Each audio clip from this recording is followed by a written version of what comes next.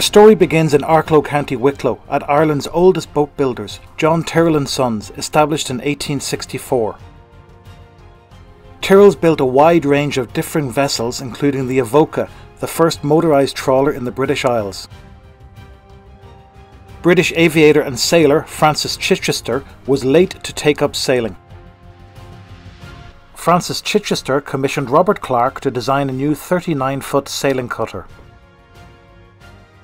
Tyrrell's boatyard in Arklow were awarded the build, and construction took place in 1959.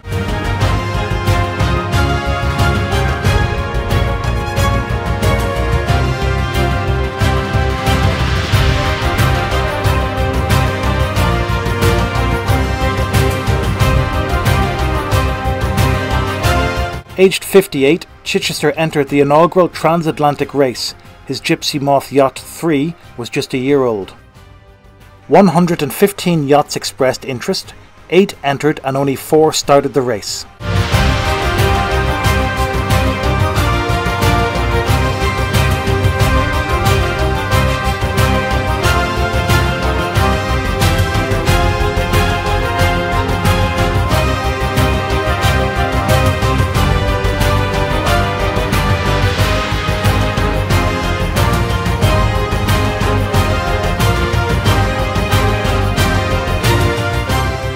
On June 11, 1960, Francis Chichester and Gipsy Moth III left Plymouth Harbour bound for New York, USA.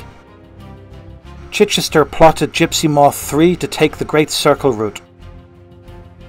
40 days, 12 hours and 30 minutes later, on July 21, 1960, Chichester and Gipsy Moth III sailed into New York. Herbert Hassler was not far behind, finishing in 48 days, 12 hours and 2 minutes.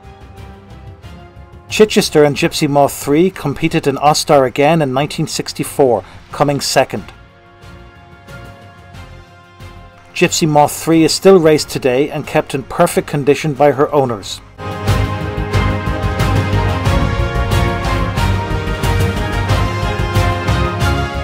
The yacht has enjoyed a number of ongoing upgrades. Tyrrell built is built to last.